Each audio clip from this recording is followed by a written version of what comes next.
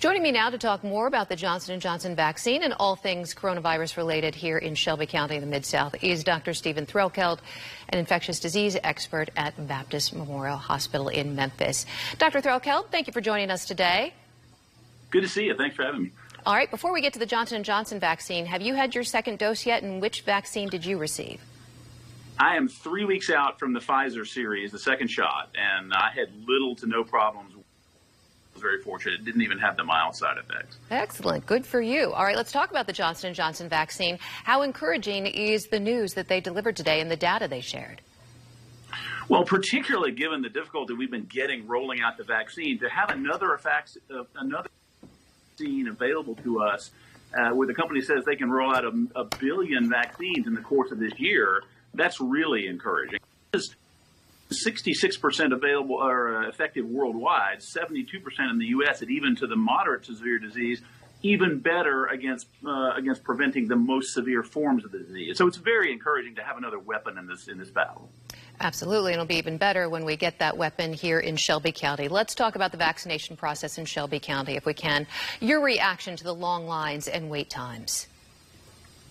Well, it's been so difficult because from the top down, the organization of this has been really difficult. And so it's very difficult for someone at the level to deal with a very, difficult to put out their vaccine. We don't get the flow from the state. We don't get the flow above that from the federal government. And it's been extremely difficult to plan for these sorts of things. I mean, we've done better than a lot of places, in fact, but we can always do better. And I think just getting to know where the vaccines are and how many are going to be coming to individual, localities or something that we haven't done. And there's really pointing, certainly, but I think they're about to get better with increased supply of vaccines like this extra Johnson & Johnson product. Let's also talk about the other big controversy today, and that is Governor Lee calling on SCS to reopen and get kids back in the classroom. The superintendent, Dr. Joris Ray, saying, no, we're going to hold off. Do you think it is safe for Shelby County school children and teachers to return to the classroom right now?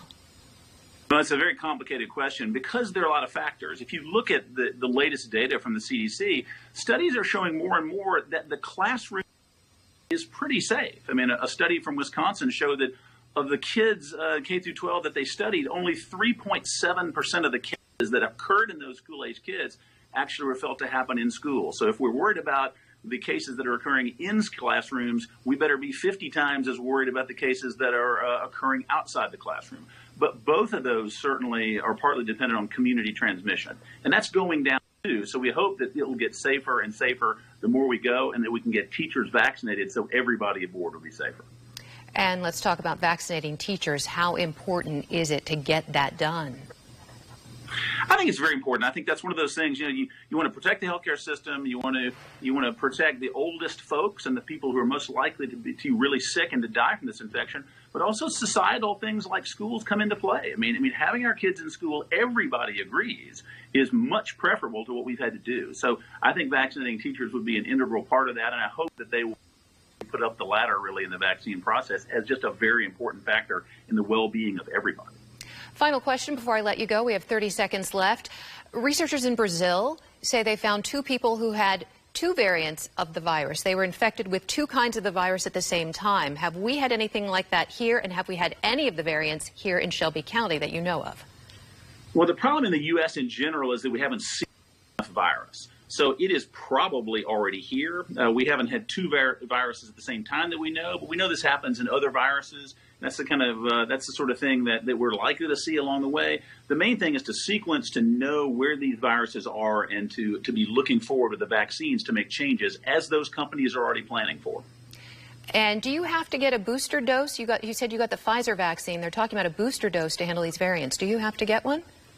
Not yet, but they are looking at those variants like the South African and the Brazilian viruses that could become more to the vaccine over time. Probably already is a little resistant, but not enough to make a difference.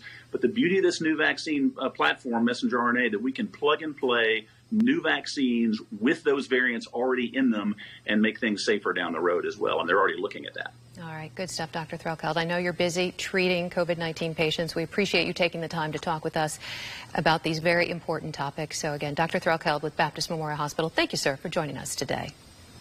Thanks for having me. Appreciate it. All right, and to watch this interview again, if you'd like to do that, just visit our website, WMCActionNews5.com.